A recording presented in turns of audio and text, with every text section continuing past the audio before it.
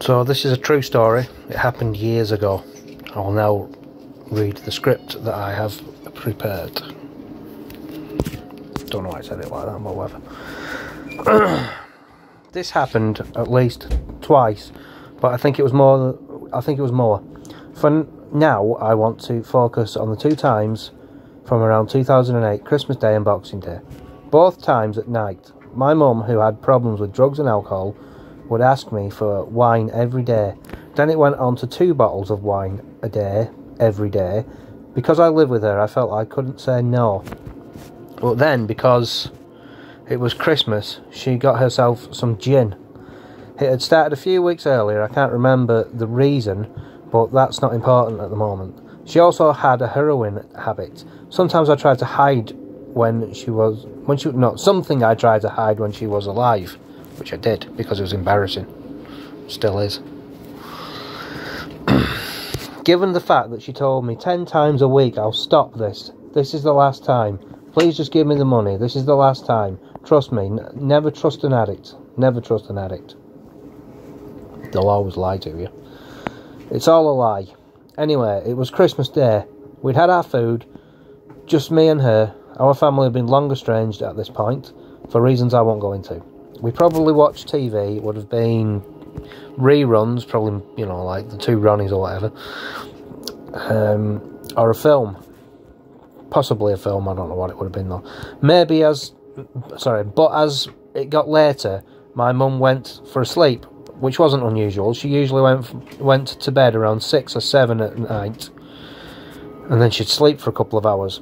Then at 9 or 10 she got back up.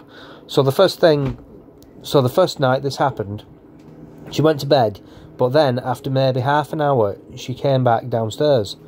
At first I couldn't understand why she was in a bad mood. When she went to bed, nothing was said, no cross words or anything like that. But now she was, and I didn't notice.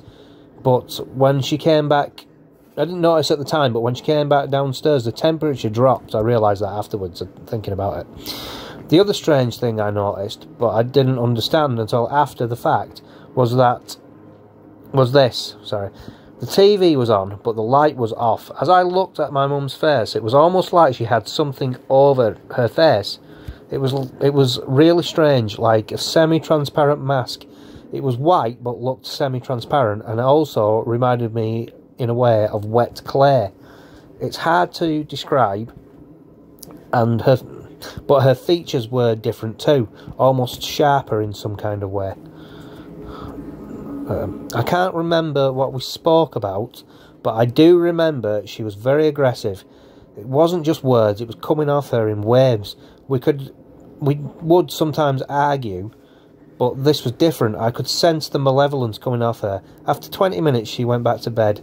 Then 15 minutes later she got back up. But this time she was back to normal.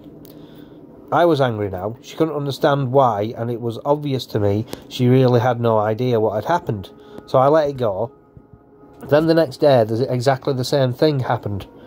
I can't say why it happened. Was it the gin? Maybe the gin. Sorry, maybe. Gin is a spirit so called because of the way it changes people's personalities, like they're open to possession. And this is what I believe was the case. I think she was at the time possessed. I also think it happened in the 90s, maybe before even. Something was following her, and now I think it's following me.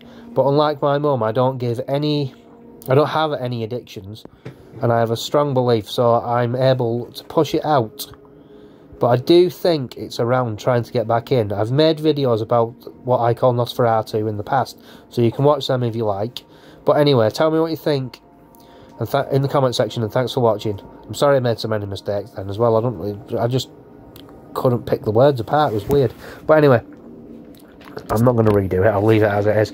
Thanks for watching, and just tell me what you think. So, bye for now anyway. Bye.